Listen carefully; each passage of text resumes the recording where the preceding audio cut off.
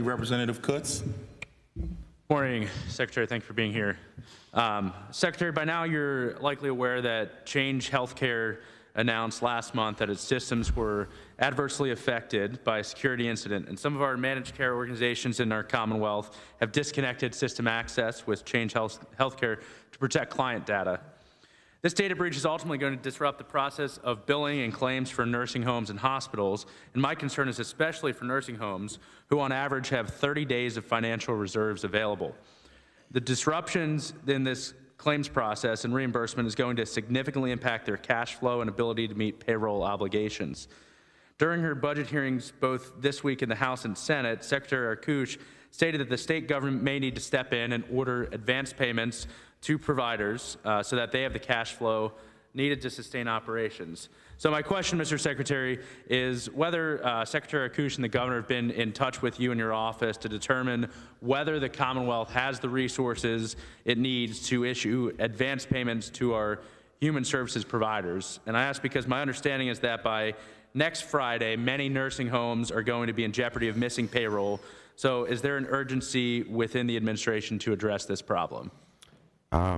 Certainly an urgency to be prepared, is how I put it.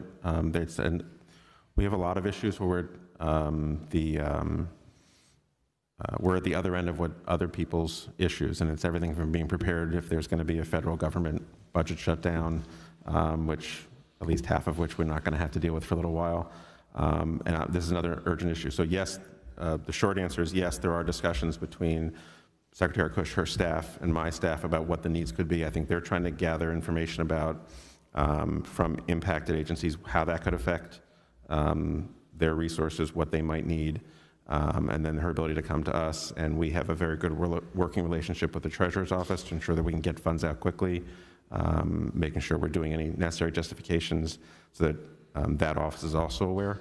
I think we do a pretty good job of trying to be prepared generally for emergent issues. If you could elaborate, what do you think?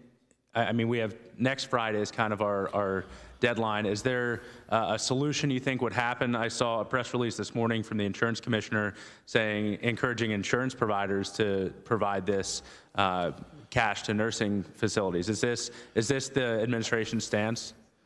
I don't know, to be honest, if we have a preferred stance or preferred approach. I think there are different ways to look at it. I think different pieces of the healthcare industry are impacted in different ways. And again, this is another one of those. It's a national issue, and it's a system failure, which is has not the company involved has not been as transparent as I think a lot of us would like about what's actually happening, what it means, and what the impacts are.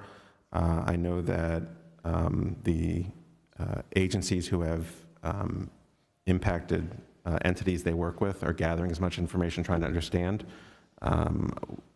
Our goal is to make a decision, a recommendation, and an action based on facts and need.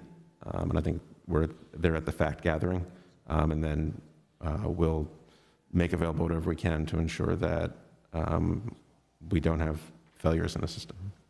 I appreciate that, Secretary. As we've heard a lot about our aging population today, this is something I think is going to continue to be an issue with most facilities having that 30-day reserve cash flow issue. I know in Central Cumberland County, we have so many retirement facilities between our entire county is flooded with them. So it's a specific concern to me in the district I'm privileged to represent, and appreciate your work on it, and would ask that you keep the legislature updated as you might hear a solution on that front.